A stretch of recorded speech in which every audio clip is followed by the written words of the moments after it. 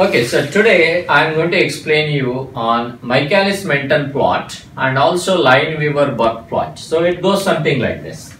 Michaelis-Menten plot is substrate concentration in the x-axis, y-axis initial velocity, and then you get saturation curve, and then this point here is a Vmax, maximum velocity of the reaction, half of the Vmax, so you get Km.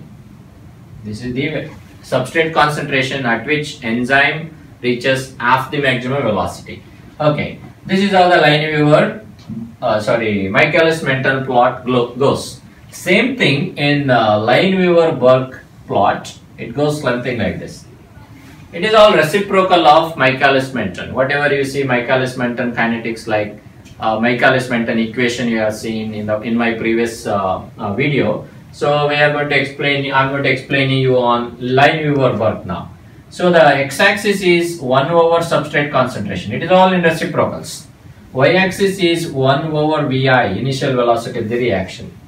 Okay. So the line goes like this. So there is a straight line which is indicating velocity of the reaction, and it meets somewhere on the y-axis here.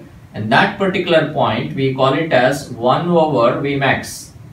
This point is 1 over Vmax. If you elongate that line on the other side of x-axis, so this is an x-axis, this is the negative side of x-axis, left hand side, it meets on some point, and this particular point we call it as minus 1 over Km.